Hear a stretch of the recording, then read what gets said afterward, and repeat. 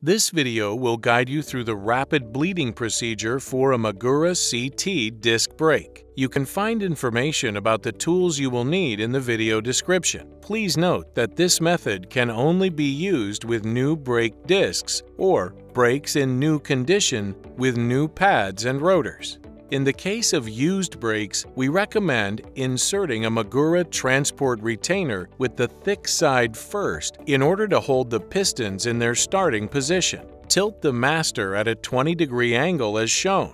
Loosen the lower of the two screws so that the master can turn.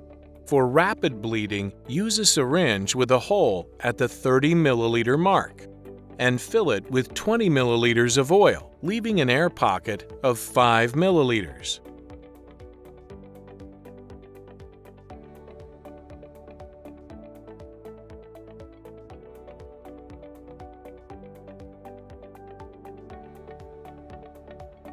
Now, remove the EBT screw with a T25 tool. Insert the syringe into the EBT opening of the brake master. Thanks to the conical shape of the EBT opening, the syringe seals itself when you push it on. Pull the plunger in the syringe to about the 30 milliliter mark on the scale. Make sure that the plunger does not go beyond the hole. Slowly press the oil back into the brake master. Repeat this procedure 3 or 4 times until air bubbles stop rising from the master. While doing this, pull the lever blade 3 or 4 times and let it snap back to remove air pockets from the brake master. As a last step, pull the plunger over the hole. Wait for a moment until the oil level drops.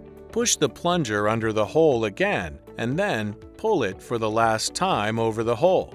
Again, wait for a moment until the oil level drops. Block the hole with your finger and pull off the syringe. This prevents oil from escaping. Make sure that the oil comes up to the edge of the EBT opening. Tighten the EBT screw with a Torx T25 tool, making sure you do not exceed a torque of 0.5 Newton meters. Check that the brake works properly and clean the system. You'll find more information in the service section at magura.com. Your MAGURA dealer will also be glad to help you. If you have specific questions, you can also contact us via the chat feature on our social media channels.